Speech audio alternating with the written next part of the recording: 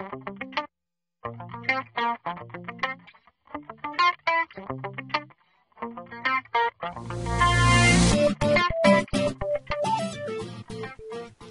everyone. Welcome to the Stock Market Morning Prep video for Thursday, September 25th. Markets were green across the board. Looks like we get that little oversold bounce that we're looking for. Dow Jones up 154, Nasdaq up 46, S&P up 15, and a Russell up about $9.60. So it wasn't a bad day, but this is the bounce that I'm looking for coming off of the 3-day sell-off. As I mentioned yesterday, not really crazy about looking to short the market down here 3 days.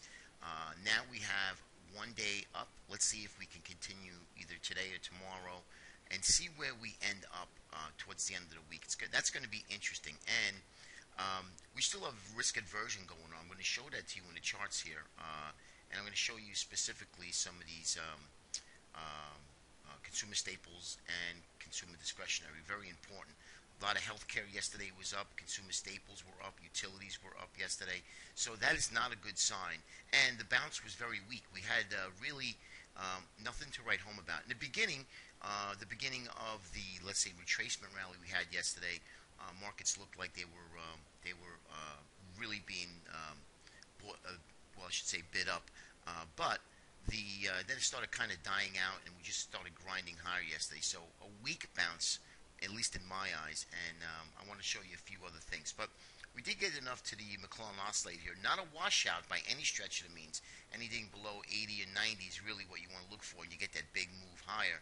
But we did get a little bit of a bounce off of that negative 70%. But I would like to see this come down a little bit more to possibly just kind of play that counter trend rally to the upside. Buyers at dips, let's see what happens if they can continue to buy this dip. So I'll be interested to see what happens here. Now, the NYUD, as you can see, again, not anything to write home about. We're not looking for, not a big move to the downside, again, and not a washout that I'm looking for, but low enough where we can probably get a little bit of a retracement rally. But you see, now this is where we really take a look underneath the hood here. The bullish percent, as you can see, really going nowhere, still on a sell signal from the beginning of September. So even if we get back to the 72-ish area, and as long as we don't cross that 8 back over, I'm sure I will be looking for lower prices. But now we have to monitor any type of this retracement if we get a retracement rally. If we do get one, and we get a nice little move today and tomorrow, let's see how extensive it is. Let's monitor the volume, and of course the other sectors that relate. Okay, and speaking of that, I wanted to show you this little, what I have here is it's a ratio chart of the consumer discretionary versus the consumer staples. I'm sorry, I apologize, backwards. Consumer staples versus consumer discretionary. And as you can see here, really when there's risk on, everybody likes to buy a little bit of, take on a little bit more risk, so they buy more discretionary versus the consumer staple stock. So this would go down as the S&P goes up. And then when you have a little bit of market turmoil, it's the other way around. And sure enough, we had that right around here, and we continue to go up, and then we actually sold off again. Now we broke this downtrend line here, and the markets are, well, at least this ratio chart that I'm showing you looks like it wants to go higher. So when market participants, when in doubt, or there's a fear starting to creep up into the market, they will go to the healthcare, consumer staples, and of course utilities, bonds in that sense. So anything that's safe haven, they park their assets temporarily until a lot of this market turmoil subsides. So this is where we have to keep an eye on as well. So we have a lot of this moving, and they're not moved. They're outside of the realm. So we do have money still flowing in yesterday's bounce. So that's what I wanted to show you. Get a couple emails about oil, and this is another interesting chart here. This is the bullish percent energy sector. Okay, again, based on a point figure chart. We're down at these extreme lows here, this 27th percentile. Usually we get a little bit of a decent bounce. So I want you to watch that, because we could get a decent move in oil. Not saying that oil will change its course, and it actually absolutely can change the trend from down to up, but right now that's not the case. But if you can see here, we're extremely oversold, and I put a 63 slow stochastics to show you. So once we get back up, we can get back up to the this 20, and if MACD can start to cross over, then I think we might have something here. But if you take a look at the bullish percent with the USO, same thing. You see, we're extremely oversold. So looking for a bounce. We did get one yesterday, but keep an eye on this. This may need a little bit more work. And remember, when you are trading a USO or crude, right now to the long side, you are trading counter trend. Me personally, I'm not a big fan of shorting crude oil for any stretch of any reason. Why is because the anything could happen. Anybody could come out, especially down at these levels. I mean, if you're going to short it for the day, that's one thing, but I wouldn't be carrying a short position overnight in crude oil. All right, so let's take a look at what we have here. Now, I showed you the dollar index, and this is a big factor here in the markets. A lot of these conglomerates and these multinational companies that do business abroad eventually and probably is getting hurt. So when they report numbers in 3 weeks, you got to keep an eye on this, because this can actually really hurt a lot of the multinational companies, and this could really affect the stock market in itself. Now, this just broke out of this weekly resistance area in one shot. Now, we're up now 12 weeks in a row. We are grossly overbought. So we are in dire straits of a pullback. You can see here's the 8. Look at how far away we are. But you know, the ECB continues to really devalue the euro. They're going to put money in the dollar, but eventually it's going to affect our markets. It might not do it right now, but it is going to affect our markets. So I do see this as an issue. But at least for now, on this pull, if we get a pullback, remember the commodity sector is going to scream to the upside when this does happen. So, but I do get this pullback. If we do get one, it will be short-lived, and I think the dollar is now on track to get to 88 here to 2618.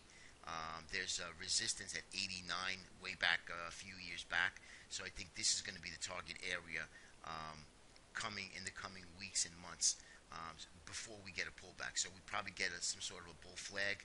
I think commodities will start to really will rally again with oil. So I'm looking at that in relationship to oil.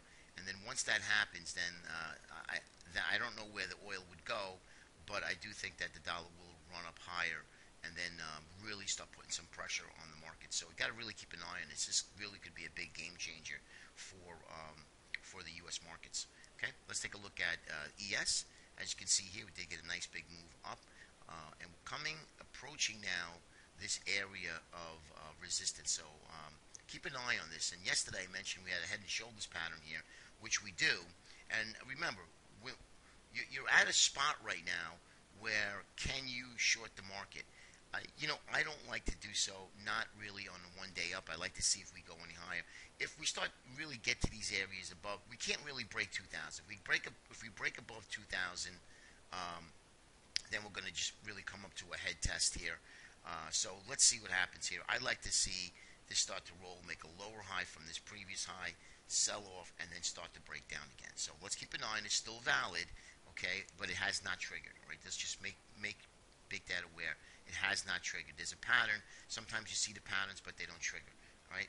Let's take a look at the diamonds again, coming off the bounce of the 34 EMA. So we took back a day and a half. We had a gap fill here. So let's keep an eye and see if we have further upside or if the market's going to want to roll over.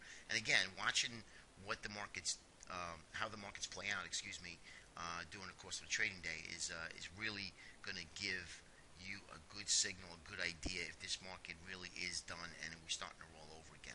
A little too early to tell. Okay, we did have some weakness for 3 days, but let's see if buyers and dips continue to buy this market, and then we just run up again to new highs.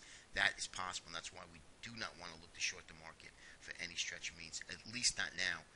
And let's get some further evidence here.